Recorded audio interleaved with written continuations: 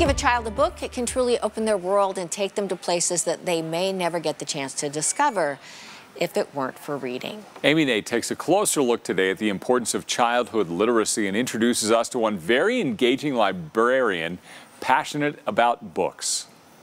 Talk, sing, read, write, play, makes a reader every day. Carolyn Childs, library director the past 15 years at the Gunnison Civic Library, leading this summer reading program that went virtual this year. Welcome to summer reading. We are so excited to have you with us today. You see, reading is something Carolyn is passionate about. It changes everything. She says she saw it in her own daughter who struggled to read at first until a good book and persistence paid off. My goodness, the joy when you create a love of reading in a child, their future is just expanded beyond words. Because Jim had just finished building his seaweed house when he heard the big bad shark knocking at the door.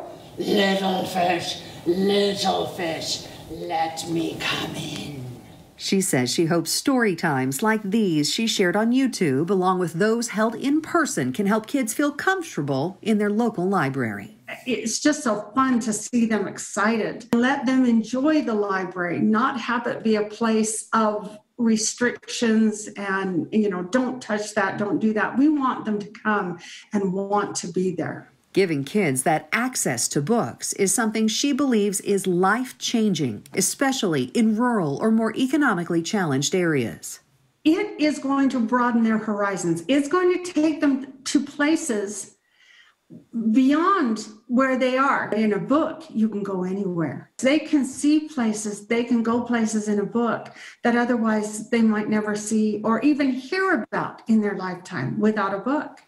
Books can really open up new worlds to young readers, and you have the opportunity to give that gift to a young reader right here in our community. To find out how to do that with matching donations from Fox 13 and our parent company Scripps, just go to fox13now.com/giveabook.